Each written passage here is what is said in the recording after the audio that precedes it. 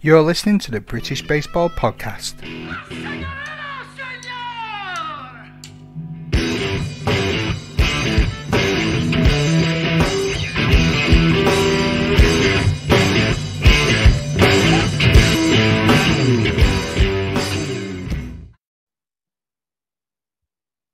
Hello, baseball family, and welcome back to another season of the Wrap-Up Show, the Around the Ground style episode that brings you all the scores and action from across the leagues in all the land. We had our first taste of competitive league baseball take place this weekend in the British Baseball Federation, with a return to action for a whole host of old favourites and the appearance of some new teams too. I'll get to those results shortly, but before I do, if you want to come on the show and give a quick 1 or 2 minute overview of the action from your club, maybe had a dazzling rookie debut, a no-hitter, a team or a player that reached a milestone, a grand slam to win the game, win or lose, good or bad, I want to know all about it so I can share your team stories with the great baseball listening public from across the globe. Just email the show, britishbaseballpodcast@gmail.com, or DM me on the social medias at BritBaseballPod, and we can talk. Opening day of the East of England Baseball League starts up on the 9th of May and sees the return of action of the Milton Keynes Baseball Club, Norwich Iceni, Northants Baseball, and the Essex Redbacks, alongside the Cambridge Baseball Club, the Brentwood Stags, and the new EEBL franchise, the Harwich Town Bay Area Blues. The rest of the league kicks off their campaigns on the 6th of June with roundups from Scotland, courtesy of Jason and John of Ball Caps and Bagpipes, who will tell us all about how the teams from Aberdeen are doing. That's the Aberdeen Express, Granite City Oilers, and how they fare against the three teams of the nation's capital, the Edinburgh Giants, the Edinburgh Diamonds, Devils, and the Edinburgh Cannons. And then you have the two teams from Glasgow, the Glasgow Comets and the Glasgow Galaxy, and not forgetting the newly formed Tayport Breakers. The West Midlands Baseball League, featuring the newly rebranded Birmingham Metalheads alongside the Leicester Blue Sox, Stourbridge Titans, Worcester Sorcerers, Wolverhampton Wolves, and the 2020 WMLB champions, the Telford Giants. They will also return into action on the 6th of June. The BBL's Northern Baseball League also returns for the 2021 season after a majority of the teams missed out on the 2020 season due to the pandemic. 2021 will see the return of the 2019 AAA champions, the Liverpool Trojans, as they look to defend their title on the opening day in Liverpool against the newly promoted AA champions, the Manchester A's, Go A's. Whilst the 2019 runners-up, the Sheffield Bruins, will travel to the Cartmel Valley Lions. In the AA Central Division, we'll see the Liverpool Trojans, the newly promoted Sheffield Blade Runners first team, and the Newcastle Nighthawks, who were the 2019 Single A winners, and the reformed Durham Spartans. The British Baseball League Single A division will be made up of 7 teams this year, with the Hull Scorpions, Manchester Bees, which may feature one little podcaster right here, the Sheffield Blade Runners second team, and the rebranded Halton Trojans, and the debut of 3 teams from Sheffield in the form of the Sheffield Cubs, which is the Bruins developmental team, and also 2 more teams from the Blade Runners, the 3 and 4 team. And the great clubs of the Southwest Baseball League Championship will return on Sunday, the 16th of May, with 7 teams: the Bristol Bats, the Bristol Buccaneers, the Bristol Brunels, Cardiff Merlins, the Cornish Clay Cutters, Western Jets, and the Taunton Muskets, all competing for the Single A Championship. And then the AAA teams, the Bristol Badgers, BC Vetra, SW Rebeldes, and the newly inducted Bournemouth Bears entering the national championships. And now we get on to the scores from the first weekend of May 2021. In the BBF's top division, the British Baseball Federation, the NBL, there has been 2 new teams added, the London Legends and the only northern team in the NBL, the Lancashire Legends, who many will know as a team made up mainly of the GB youth athletes. And they'll be mixing it up with the league regulars, the London Mets, the London Capitals, the Essex Arrows, and the Hearts Falcons. The 2 legend teams face each other in their league debuts, and the Mets, now led by the new head coach Rich Minford, after Drew Spencer stepped down in September 2020 to take over as the GB national team manager, they face the Capitals at Finsbury Park, which is the home of the Mets. The Essex Arrows shot over to Grove Hill Park to take on the Hearts Falcons. So let's have a look at some of those scores. Starting off with the London Mets versus the Capitals in Game 1, the Mets just edged out the Capitals with 11 runs to 10, but then the Capitals swept the Mets in Game 2 with 6 runs to 0.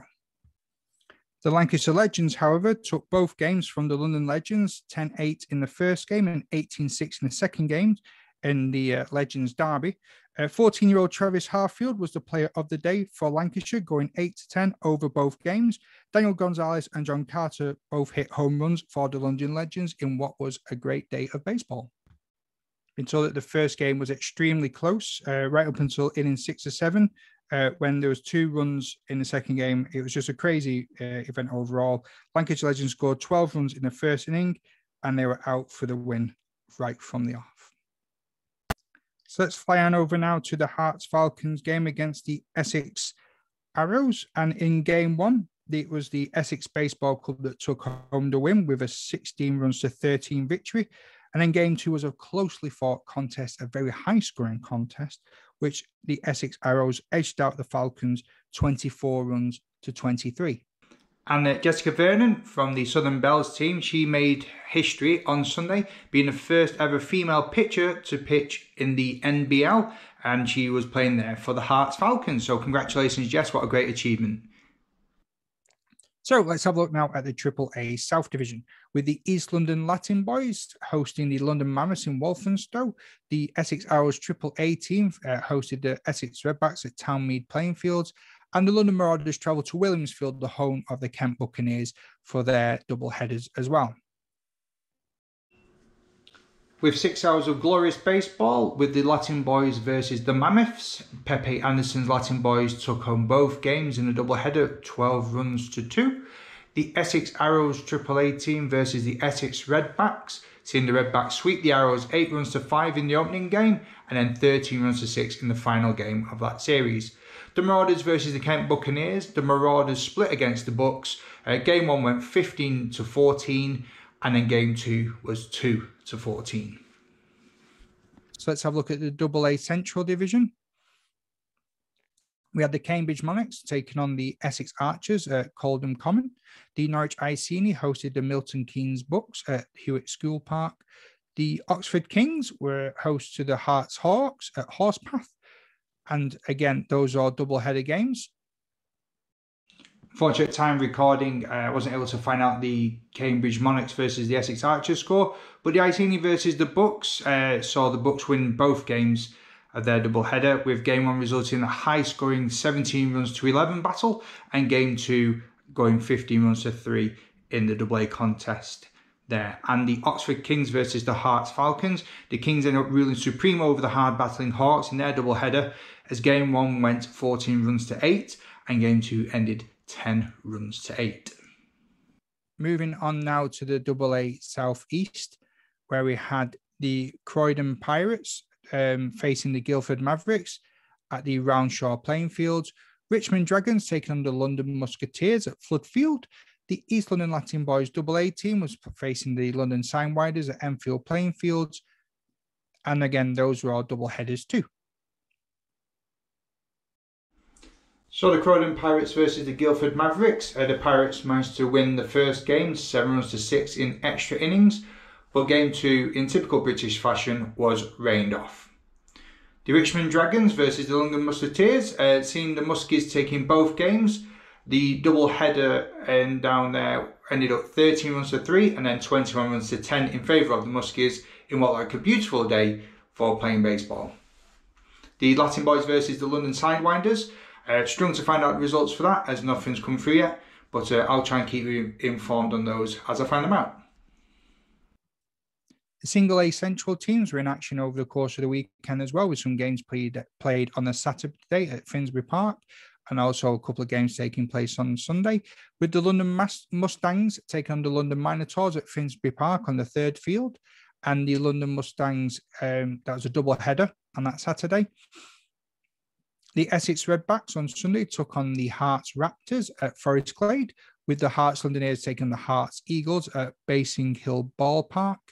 Again, double headers across the board. And that brings us now to the Single A South Division, with Bracknell Inferno facing off against the Richmond Dukes at the Westmoreland Drive playing fields. The Brighton Jets were against the Brighton Brewers at Waterhall playing fields, and the Guildford Millers were facing off against the Guildford Goldcats at Christ College. And here to tell us a bit more about the Bracknell Inferno versus the Richmond Dukes doubleheaders is Jack Ford-Lane, the manager of the Bracknell Inferno. And joining me now from the Bracknell Inferno, the umpire of the game versus the Richmond Dukes is Jack Ford-Lane, who's usually the manager of the Inferno. But Jack, you took up umpiring duties yesterday. How did it go? I did, yeah. I think I only made one massive mess up, which is an improvement for me when I umpire. But the day was really nice day. It was nice to just watch some baseball, and I thought if I can umpire 2 games in a row, then anyone else on my team for the future weeks can do it now. Excellent. Set the example and raise a high bar. So how did the games go for you yesterday? For Bracknell, I think it was really strong hitting and pitching day. We had a lot of new players, but what was mostly impressive for us was our pitching, because we've lost a lot of our main pitchers. We essentially had 4 new pitchers out there, and they all did really, really well. It helps that they have played baseball for quite a while, so they're used to the sport and they understand what they need to do. But stepping on the mound is a different thing. So as soon as you get on there, it can be quite daunting and be quite a mental game. But they did really well. And Richmond themselves were full of young new players as well. And I thought they did really well. As the day went on, they had an inning where they got 5 runs in it. And they had a few innings where I think they limited Bracknell to 0 runs, which was quite impressive. But really good hitters. I think they must play cricket or something, because they just had that natural ability to get that ball pinging off the bat.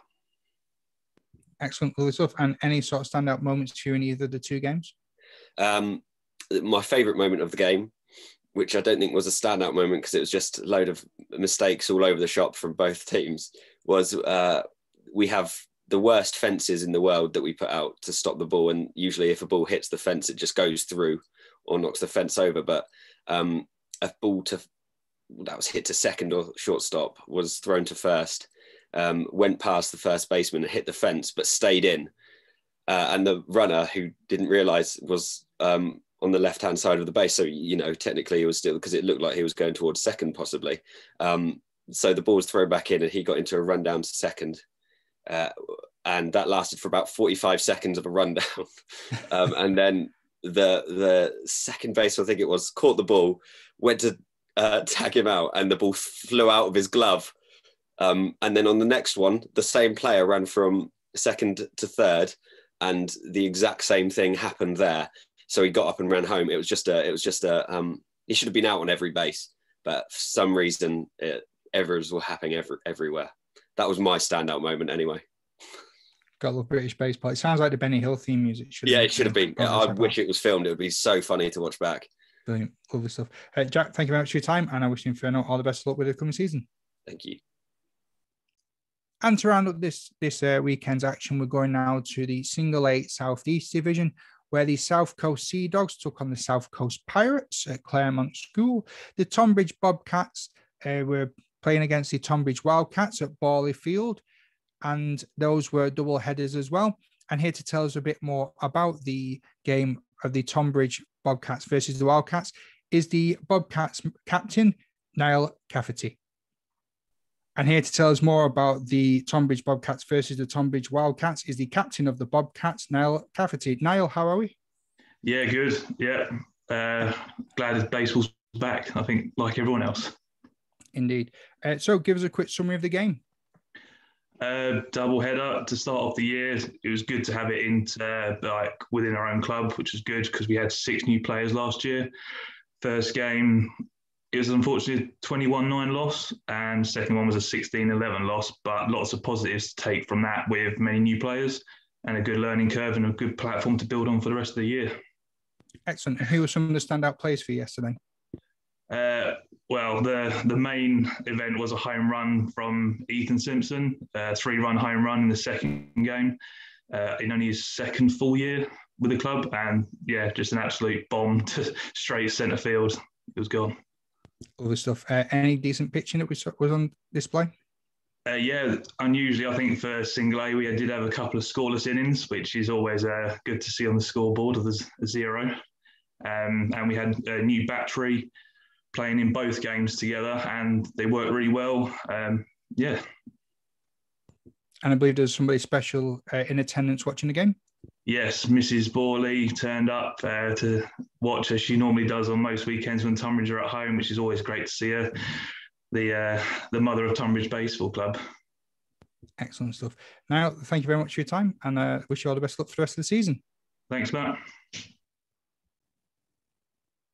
And that's it for this weekend's action. More to come next week. Again, if you want to come on and tell us a bit more, like Niall and Jack did, about the weekend's action, just get in touch with me on social media or wherever you can find me. Email britishbaseballpodcast@gmail.com. Little 1 minute, 2 minute interview we can do. We can set it up, do it over Zoom, and we can get your team a bit of exposure. So please get in touch and don't just let me ramble on about random scores. Let me know all the action that came in, or even if you want to send me a message that I can read out for you, like it was in the case of the Legends game, which looked like a thrilling contest. Just let me know the action, let me know the results, and I'll do the rest. And until next time, stay safe and take care. Ta-ra.